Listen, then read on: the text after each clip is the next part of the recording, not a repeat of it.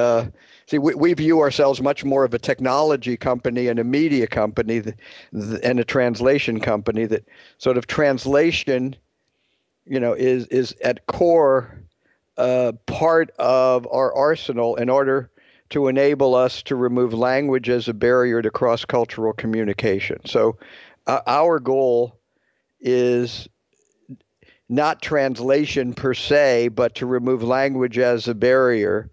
And one of the tools to do that, obviously, is translation. But translation without all of the other digital and technology accoutrements doesn't really amount to very much. So if you start from the premise that you have this traditional legacy translation industry that right now, depending on who is measuring, is between a 20 and a $35 billion global industry, or if you want to call it the localization industry, that has evolved over a number of years with certain basic rules and procedures and requirements. And the people that become translators have had certain kinds of education and requirements and tests and valuations. And so the industry sort of has created an infrastructure that rewards and values things that were created in a legacy world, an analog world. And the world that we're living in is a digital world. And all of the rules are different. Not some of the rules, all of the rules are different. And so it's really fascinating to be in this area because most of the people are living with an analog mindset and they're very frustrated and don't understand why what they try to do doesn't give them the kind of results they want to do because they really haven't change their overall way of thinking. If you want to, just as an example or an analogy that might make it more clear, in our field, you're very familiar with Napster, okay. So Napster was a very disruptive technology in the music world. And the 5 large multi-billion-dollar music companies really didn't like this because this disrupted their very secure way of doing things. So when Napster came out and Sean Fanning, age 19, came up with it, their immediate response was to get their copyright lawyers into place and started suing grandmothers and teenagers because that's the way they thought they would bury it. And after 5 years, those 5 companies lost 50% of their market value. So, so given that, so we are very, very committed to allowing the crowd to express itself in the way that it wants, knowing that there's completely different sets of standards and rules and costs and prices and people. So that's sort of a framework and a background. What you see on our website is a consumer-facing video playpen or a sandbox that right now we have about 3 million page views a month, where individual people or small organizations upload videos and play with them, transcribe them, caption them, translate them. Maybe some people are doing some commercial things, but our business model today is the fact that we have an enterprise business.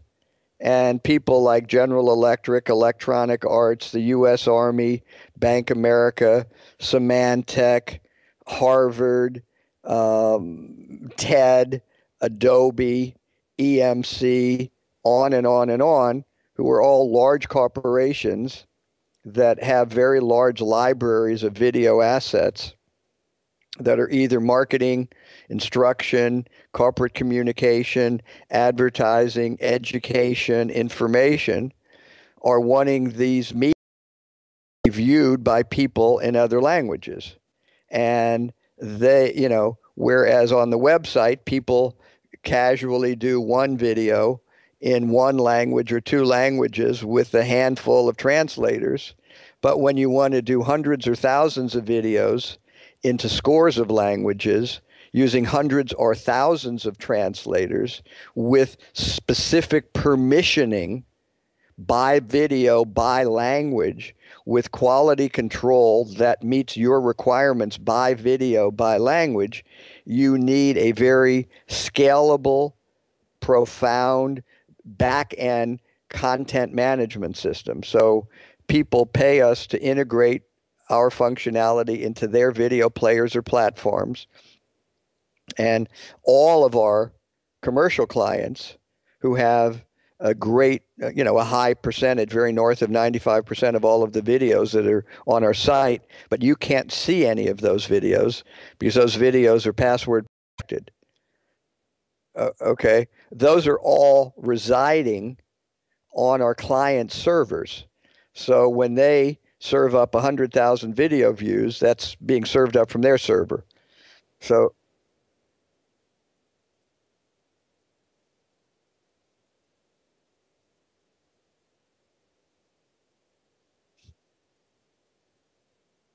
exactly. Yes. And we have, but when people do volunteer things on the web, there's two things that they want: recognition and reward. And depending on what it is and where it is and who the people are, it could be much more recognition or it could be much more reward. Reward, usually in this context, is something in the area called virtual currency, new field that's going on called game-based mechanics.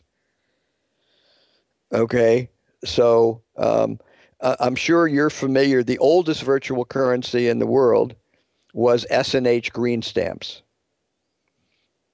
When you went into a supermarket and you spent $32, you got little stamps, and then you pasted them in a book. And then when you got a certain number of books, you could either get free product, and then the largest, most best used virtual currency is frequent flyer miles for the airline. And so if you go onto the web, you have something like when Second Life started, you had Linda, you have virtual currency that you can earn by playing games. Even Disney, with games for 5 years old on the web, people earn virtual currency and they can buy wallpaper, or they could buy shoes, or they could get animals. It's an exchange for something of value, and that value might not be monetary. It could be psychic. Sure, you're very familiar with pros.com. Okay, Henry Dotterer is a very long and dear friend. And Henry is by far and away the largest job site, workplace for professional translators to find work, to communicate, to share, to learn. They have powwows, they have kudos points, they have all kinds of things kudos points are virtual currency. And you go down at the other end of the spectrum, you have probably at the low end of the spectrum, you have Mechanical Turk. Okay, where people who are offering, a tenth of a cent or whatever it is for doing phrases, words. Then you have an exploding number of people that are taking combinations of machine translation, whether it's Google Translate or Systran or any other number of things. Few people thus far are translating video. That's just now happening. So there's lots of web pages that are in multiple languages, but the videos that reside on those web pages are still only viewable in English. And so I would say tens or hundreds of thousands of people that are doing some level of phrases or word pairs or algorithms for volunteering between language A and language B that are just beginning to play with it. And they might be doing it as a volunteer. They might be doing it as micro payments.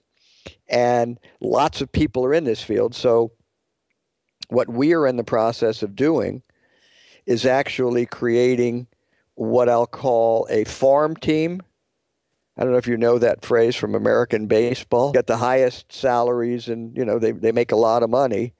But there are farm teams that start off with Class A and then Class AA and Class AAA, so that if you're a 17-year-old or 18-year-old graduate high school, then you might play in an A league for a year and a half or 2 years to mature, to grow, to learn, and you might get paid very little money. But if you're really good in a farm team, and each major league, like the New York Yankees, have an A farm team, and then they'll move you up to a AA, and you get more money. And then if you really perform very well, then you get up to a AAA. We're attempting to create that, because we have so many translators that are spending so much time doing volunteer translation, and there are no tools to help people, to train them, to guide them. So I can't go into the details because it's part of our next major commercial offering. We're going to be wanting to create a huge, huge workplace that's going to enable hopefully millions of volunteer translators who enjoy it, maybe are making a few dollars now and then, who maybe want to pursue it as a career, to get together to be able to create a community. Google has very aggressively wanted to use our data, and they ask us if we could supply it to them, but they're not giving us anything for it. So when we do it with professional time coders and captioners, we know that, different language pairs expand and contract, and we know that they're likely to be in. So the people that do our work are aware of that, and they do that way. But that's the whole point, is there are only rules because that's the way it's always done, and someone artificially has decided that that's the best way to do it, and there are certain price points associated with that. Because if you go to traditional subtitling is done in a studio with character generators, or you're using Final Cut Pro or Adobe Premiere. So there's certain ways to do it, and they have certain inherent costs. And it takes X amount of time and X amount of dollars when you want to subtitle a television show or a movie or a video. And that's the way it's been done. And when it's taught in school, there's a list of rules. This is how many lines you have. This is how many characters you have. And what we're saying is, and if you take a look at the content available in the world, do you think that the work done by the $30 billion translation industry is translating? I'll bet no one's ever asked you that question. No, I think it is a tiny fraction of 1%. That in order for the world to share its knowledge, that has to get significantly larger. And people can't afford to do things the way they're doing it because no one will pay for it. So there needs to be orders of magnitude changes to how this is done in order to have huge volumes of information, knowledge, inspiration available. In other words, we find that the people who translate as volunteers want to be making a difference in the world. They have very little ability in their normal lives to make a difference. And when they find an inspirational piece of media that they can spend 10 minutes, 20 minutes, 2 hours, 12 hours doing something and get personal credit for it, they feel that they are making a difference in a very small way. For example, with iEarn, which is a network of 40,000 teachers in 135 countries with 2.5 million students, to create language learning curriculum by subtitling music videos, the lyrics of music videos. We think that language learning and engagement with language can be greatly facilitated by the actual act of subtitling videos. Prose is at the bottom of the top end of the market. In other words, just let me give you an example. There is a website which you might want to take a look at called Shutterstock. So that's between it's 140 million words. It's about an average. Let's say it's 300 million words, and they make their money by people buying images, and they want to have these images available to people in 10 languages. Okay, so that's 3 billion words. But the purpose of the translation is to maximize SEO. Do you know what SEO is? Search engine optimization. Okay, and SEO is the single driver of more revenue on the web than anything. You at Monterey are training your people for, and the level of quality that the worst prose translator provides, what you call the top, is at least an order of magnitude better than what is needed to maximize SEO. So you're talking, so if you're talking about 3 billion words, and you talk about what's the least expensive price per word that you've ever heard any professional translation agency charge for work? The least expensive on any project ever. Is it 3 cents a word?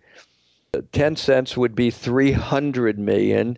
1 cent would be 30 million. So 3 cents a word is $90 million. Okay, so this company has a budget of $100,000 to do the translation, and the least expensive work is $90 million. So, and there are thousands of companies that are going to have these kinds of needs. So the people that graduate from Monterey with master's degree in linguistics aren't going to be doing this. We are creating the technology to aggregate n-grams, and we're going to be doing machine translation passes. And then those popular n-grams, and only those n-grams, are going to be reviewed, not translated, but reviewed and commented by translators that are going to get paid. So they're not going to be paid by word.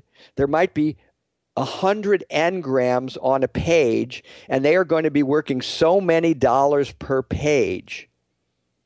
And we have actually had research done that the best work is done by people who are not trained linguists. The purpose of this is not that. So we think that there are going to be an order of magnitude more jobs created in the translation field with requirements that you're not even thinking about. And whether that's a good thing or a bad thing is not part of our discussion. It's the reality. So, it's going to happen whether people like it or not, and people can bitch and moan and say, oh, it's terrible and the quality isn't as good and it shouldn't be, but they can bitch and moan all. This is going to happen, and dotSUB is going to be a driver of participating and making sure anyway be available in multiple languages anywhere near close to the cost structure of the way things are done right now. So volunteer translation and volunteer editing and volunteer translation is going to be a very important thing that's going to be creating huge amounts of new revenue, but on different bases.